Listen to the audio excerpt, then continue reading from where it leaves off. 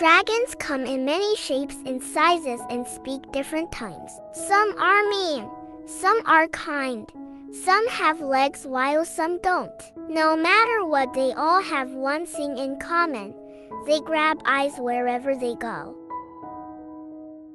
The Chinese love dragons. They believe that the dragon is powerful and wise and brings good luck. There are many temples built to honor the dragons in China. Chinese dragons are snake-like, wingless animals with 4 legs and 5 claws on each leg. According to stories, Chinese dragons have a magic pearl, which gives them the power to fly and go into heaven. The Chinese believe that dragons control water, rainfall, hurricane, and floods. Korean dragons are the most kind-hearted of all the dragons. A Korean dragon is a snake-like, wingless animal with a long beard. A Korean dragon has 4 legs with 4 claws on each leg. In Korean stories, dragons are water animals, which control water and farming. Japanese dragons are large, wingless, snake-like animals, with 3 claws on each foot. Japanese believe that dragons are water animals that control rainfall and water.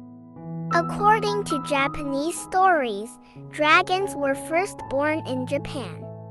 Dragons are very popular in Japan and are used a lot in art, music, and architecture. Indian dragons are wingless animals that are half snake and half human. Indian dragons are called Nagas and are said to live in an underground kingdom. In Indian stories, Nagas are found in rivers, lakes, and seas, and they are believed to be guardians of great treasures. The Filipino dragon is called Bakunawa, which means moon eater.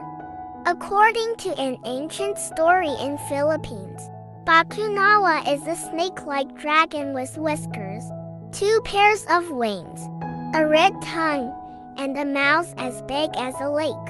In the story, the Bakunawa lived in the sea and would rise out of the water into the sky and eat the moon. Thus, the Filipino dragons were believed to be the cause of eclipses. The flag of Wales has a red dragon in a green and white field. The flag tells the story of the red dragon, which saved Wales from the icy white dragon but died after the fight. The Welsh flag was made to honor the red dragon and remember him forever. The most famous Greek dragon was a hydra, which was killed by the Greek hero Hercules.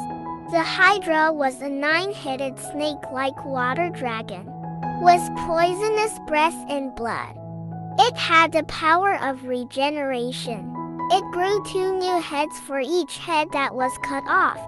In this Greek story, the dragon was killed by Hercules, who burnt its neck stumps to stop any new heads from growing. In most English stories, dragons were evil animals. They lived in dark caves, guarded great treasures, and fought with English knights. English dragons have 4 powerful legs and claws, scales on its body, huge wings, and a sharp tail. In Russia, a dragon was believed to have 3 heads, which could grow back if cut off. In popular Russian stories, dragons were green, walked on 2 back paws, had small front paws, and breathed fire. The most evil among all dragons is the Scandinavian dragon, Nidhogg. He is a huge, multicolored, wingless dragon who lives underground. In the Norse story, This 30-foot snake-like dragon keeps eating the roots of the world tree Yggdrasil. This is dangerous for Earth, because this is the tree that keeps the universe safe. The Druk is the thunder dragon of Bhutanese stories. This dragon is the national symbol of Bhutan. The thunder dragon is a giant snake-like, wingless animal with 4 legs and scales on its body. The flag of Bhutan has a Druk, and the Bhutanese people call their country Drukgyal Land of Druk.